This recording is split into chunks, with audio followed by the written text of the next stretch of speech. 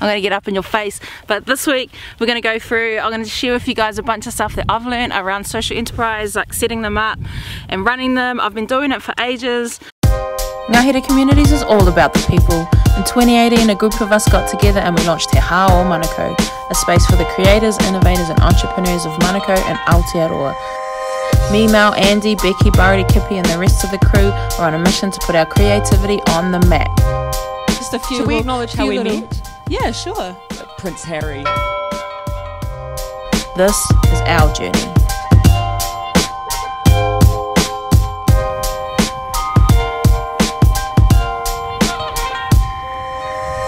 Back in 2011, I started working at Roskill Youth Zone in Mount Roskill. Shout out to the Wesley Roskill crew. Had Prince Charles there this week, which is pretty mean. And we did heaps of stuff. Like I started off by doing the Rise Youth Crew. So we used to just simply in the holidays we'd take a bunch of the young people out and teach them how to mow lawns and cut hedges and clean windows and stuff and make some cash over the holidays. Shout out to our brother Rima, who was a key part of that, who unfortunately passed away about a year ago. And then we set up the Rise Up screen printing spot with Arthur, and then we did the Rise Fit Gym, and then we did the Roskill Coffee Project, which was a pretty mean cafe set up by Paul and Anna Fletcher and their mate Rowan from their side, and I was running it from the council side, and that was like a youth training cafe based in Roskill, which was pretty amazing while it lasted. And then we within the youth centre, before I moved on, I also got the boys from Critical, Andy and Rui at that stage, to come in and start doing some 3D printing stuff with the young people there, and looking at how we could take the plastic chairs that the kids kept breaking, and instead of throwing them out, how could we recycle them and put them through some of the 3D printing processes they were doing. So that was the first bit. In 2013 I cruised over to the UK and with some friends, UK and Europe, and as part of that trip I went and visited a bunch of social enterprises in London, because the UK is killing it as far as social enterprise go. They're way ahead of us. I visited Social Enterprise UK and this guy called Peter Holbrook over there, just to learn about what it was like to to run social enterprises. Then after that I left Roskill Youth Zone and I moved over into another part of Auckland Council, and as part of that I started to really invest in and build a movement called the PETA Collective, Puketa Papa Education, Training and Employment Readiness, PETA. And by facilitating and leading that group, it went on for us to develop Mustard Seed, which was around supporting originally youth entrepreneurs and then supporting just grassroots or community entrepreneurs to use entrepreneurship to develop themselves, but also to provide for their families as a viable option. From there, under PETA Collective, we started Puketa Papa Community Driving School, based on a 1-for-1 model. So some people pay for driving lessons and then other people get it for free, and that was all based around the fact that getting a driver's license and getting through the graduated driver's licensing system in Aotearoa is actually a privilege, and there's so many of our people that are missing out because they don't have the money, they don't have the car, they don't have someone to teach them how to drive. They end up getting fines and then they just keep going in the justice system. They're unsafe. Then in that community there's heaps of migrants and refugees, and getting a driver's license and being confident on the road is a key part of them settling into the country. So that kind of came in, and that is cranking right now, pcds.co.nz. And then I moved on. Well, while we were doing that, actually I started my own first social enterprise called Bob and Bob Creative with my best mate Mal, who you guys know. Hi, I'm Bob. And I'm Bob. And we're from Bob and Bob Creative.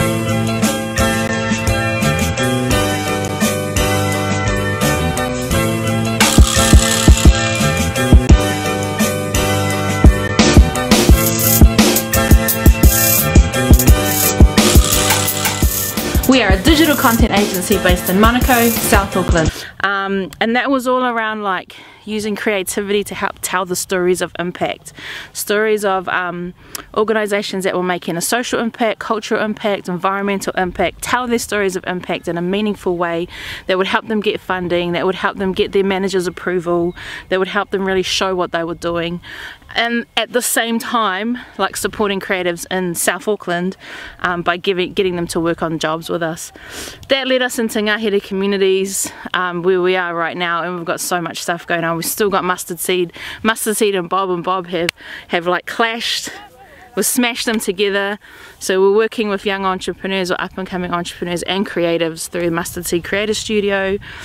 And in Ngahere Communities, we're all about building, cultivating communities that enhance creativity and innovation using collaborative spaces, co-design programs and common values.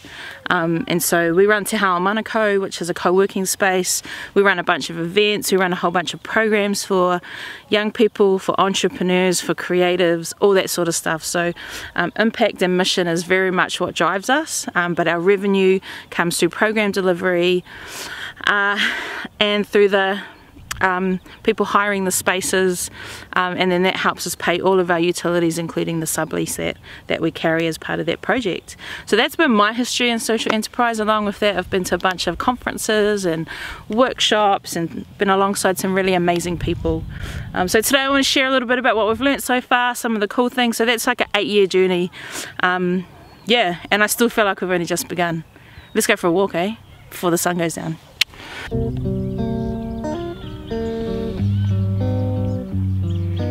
Life like this is what your life like, trying to live your life right. People really know you push your buttons like type right. This is like a movie, but it's really very lifelike. Every single bunch of scouts kicking it around here. Living the dream. Look at them. First tip around starting a social enterprise.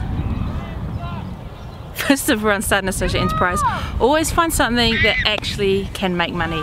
Look for revenue. And I think quite often with social enterprise, people think the only way to do it is to make money through the impact that you're trying to make. It is one way to do it, but also like one of the things that I learned when I went to Social Enterprise UK and speaking to Peter Holbrook, who's one of the globally one of the up there people as far as social enterprise goes, is he started his first social enterprise by using a building that was given to them by a bank. And he wanted to start something for young people, so he used the ground floor for a youth centre and a radio station, but he used the rest of the building and leased it out, and used the money from that lease to help fund what he was doing on the ground floor with the young people. So always look for something that can make revenue anywhere in the world. Like, what is good for business, go with that. And when you have your idea, go and validate it. Get someone or find a process or a system that can help you prove that it's actually going to make you some money. Don't just go on your hunch and your assumption and what you like. Get some real advice. Do some customer validation stuff. Some stuff that we've used is I forget what it's called now, but I'll link it in here. There's heaps and heaps of awesome tools out there, and using like a social lean canvas to actually like put everything down and look at what the cost structures are going to be like is really super important. So find something that's going to make you money, and then validate that it's actually going to make you money, and do a bit of a forecast and see, is this thing actually needed? Are there customers out there that are willing to pay for it? How do you know? Like, prove it, go talk to them. What are they willing to pay for it? Is there room in the market, or are too many people doing it? And then you can go from there. There's people coming, so I'm going to stop. My dad, he told me it ain't Christ like. I was screaming at the referee just like Mike, looking for a bright light. Say, go, what's your life like? Riding on a white bike, feeling like Excite Bike, pressing on the gas. I mean, how stunning is this? Really. Tip number 2. Nah, who am I kidding? Let's take it to the top. Like if Tyler Perry made a movie for BT, searching for a deity. Now you want to see it free. Now you want to see it. Tip number 2, look for partnerships.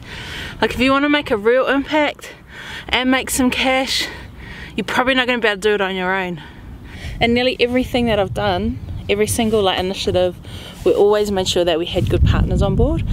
And so this one with Ngahere Communities, most people know we went into partnership with Auckland Council, and within Auckland Council 3 departments, the Southern Initiative, ATED, Auckland Tourism Events Economic Development, and Panuku Development. And though it's not easy, managing some big partnerships like this is actually worth it. And I know, like, almost say 16 months into it, that we really need them, and there's no way we can like impact at the scale and operate at like what we want to do without having those guys on board. And now everything that we do with Ngahere, we're always looking for partnerships. So check out partnerships and see who you can partner with to achieve your goal, and be willing to share. Yeah, that's the key to partnership. You got to get over the fact that you want to do it on your own.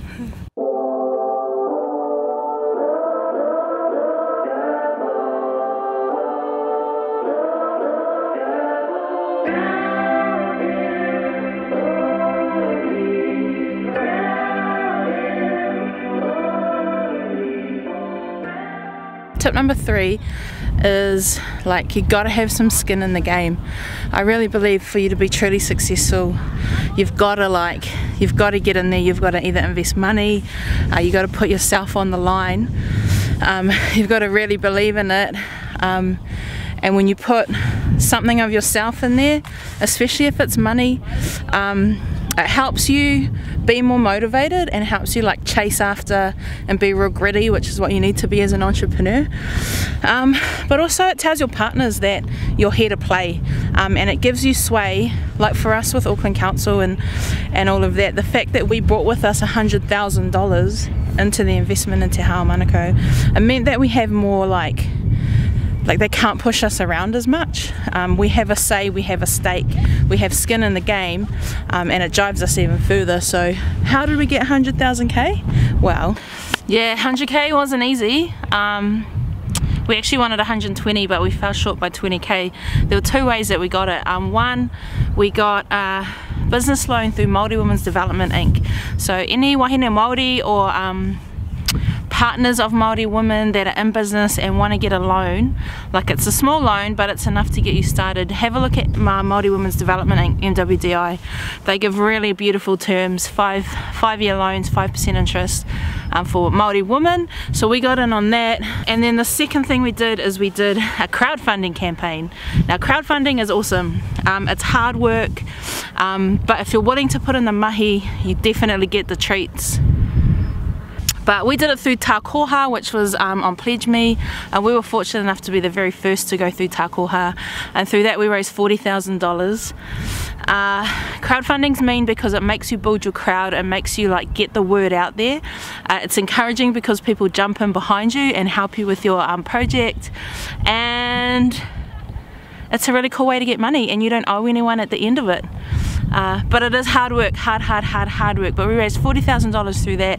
We have a $50,000 loan, and a couple of us in the crew put some cash in as well. So that made up our 100 grand, and that was our initial investment to finish the fit out of Te Hao Manukau and start paying our staff members and start paying the bills, because they started rolling in as soon as we signed the contract. Have some skin in the game, because of that, I'm never going to die. I'm never going to let it go.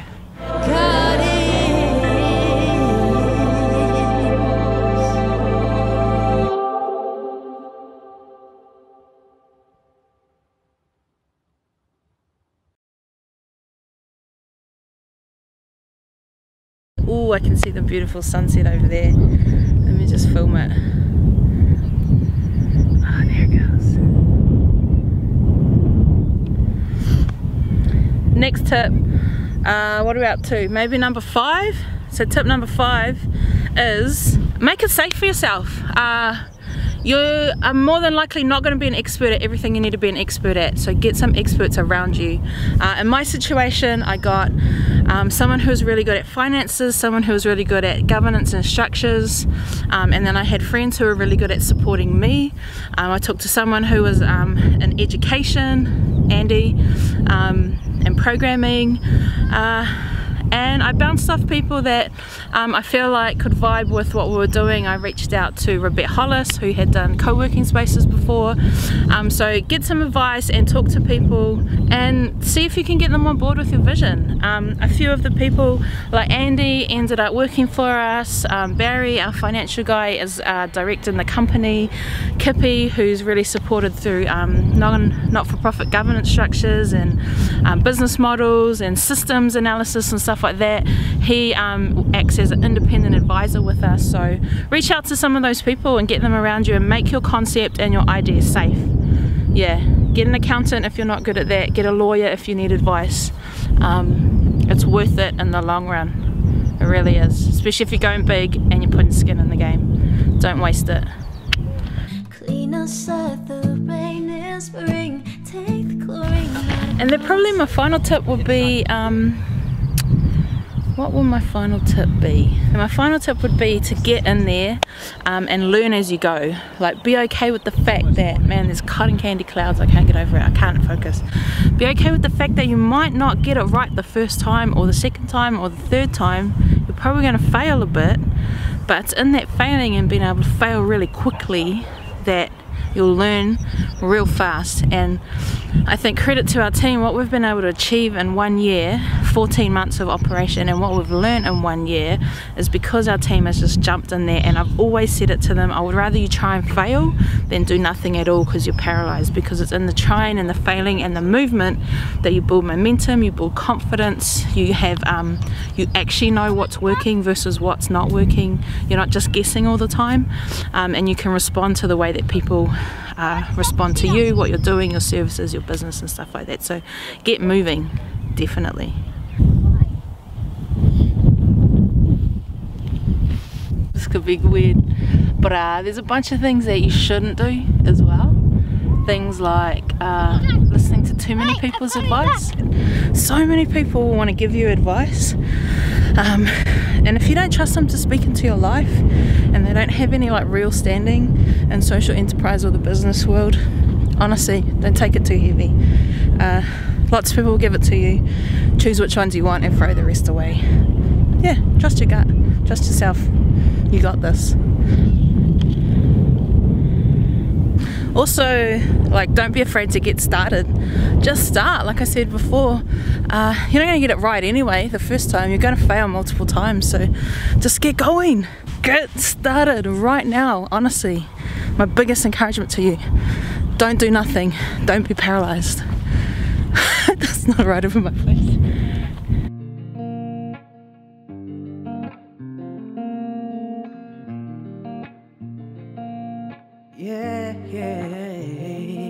Don't throw your money away. Do your research, do your homework. Try not to be wasteful. Be clever, kaitiaki. Guard what you have and the mission that you have. Yeah.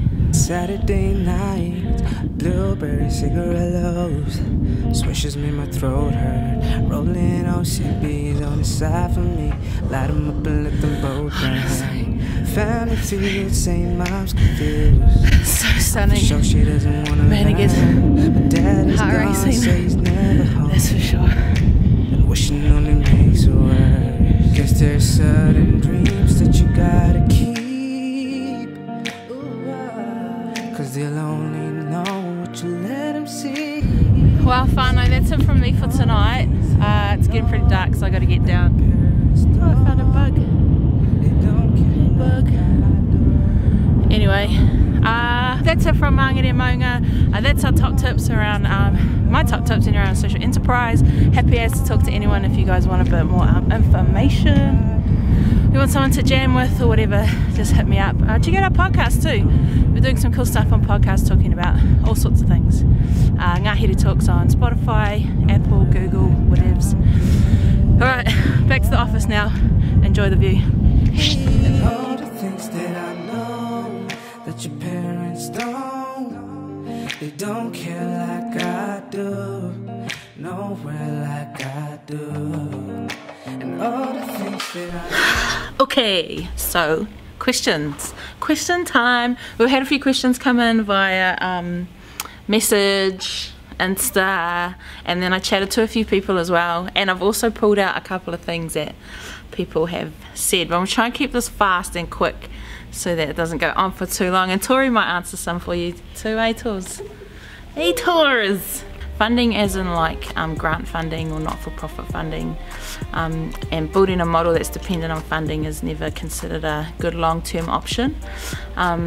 And I 100% agree with that. You want to get to a point where you're standing on your own 2 feet, especially with social enterprise. But funding is a really, really good short-term option. and being able to find seed funding through grants is, I think, really, really clever.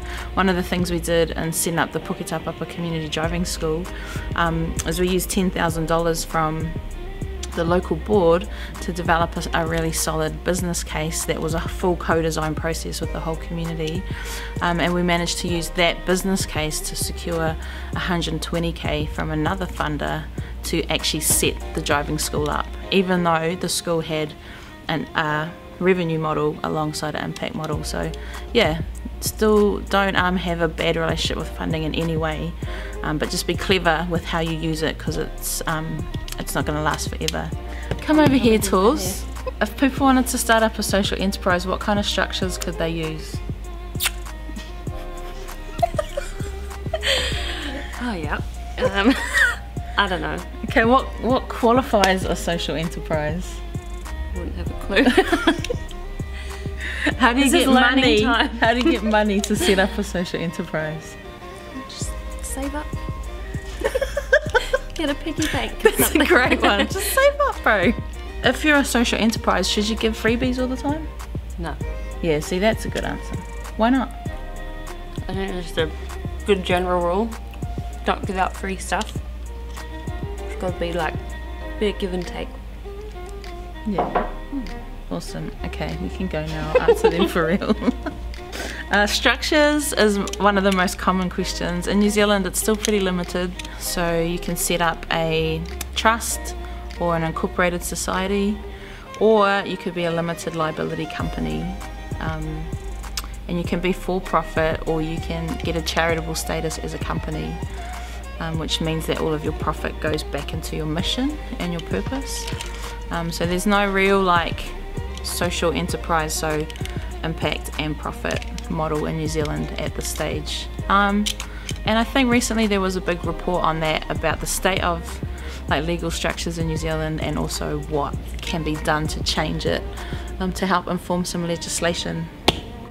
Yeah, we are a limited liability company because we actually want to be for profit, and we're in the process of setting up a trust so that we can access philanthropic funding for the impact side of what we do. So we'll end up having 2 entities.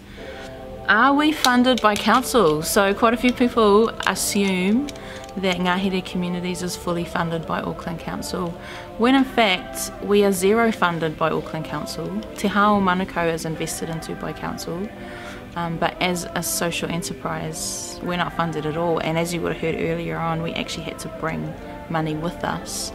And we pay a lease to Auckland Council for this space. Not the full lease, it is a subsidised lease, but we pay a lease nonetheless.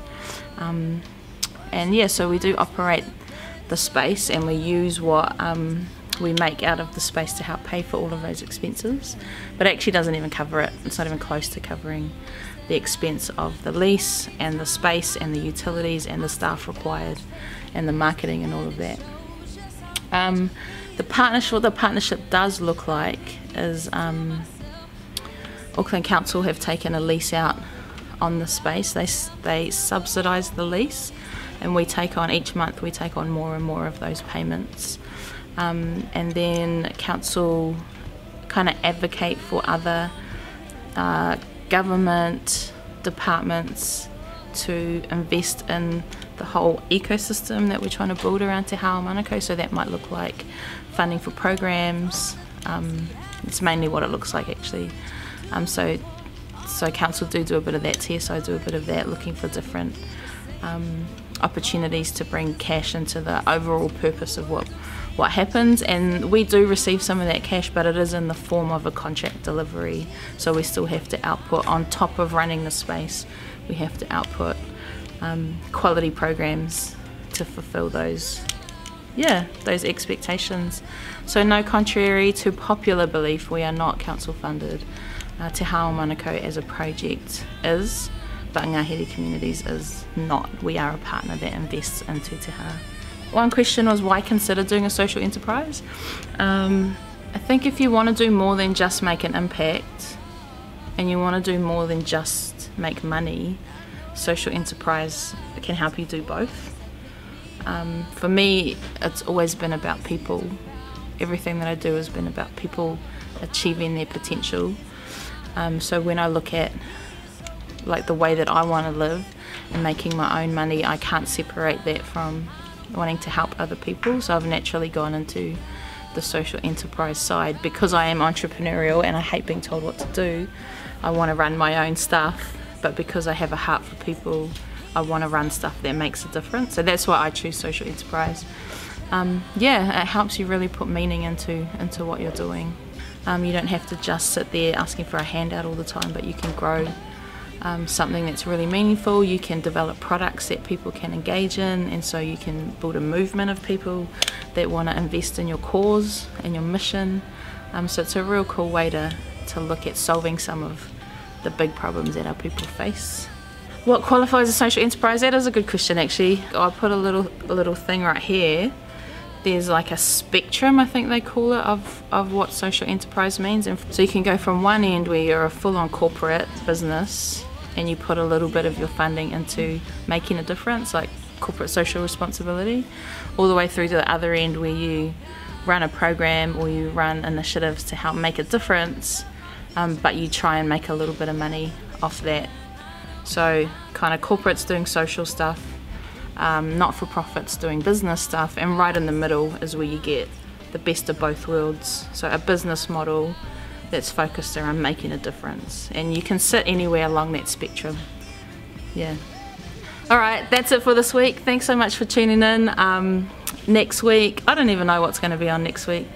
We'll figure out something. If you got any ideas, let us know. But that is episode 7. 3 more left in our first season of Ngahere Weekly. Can't believe it's gone this quickly.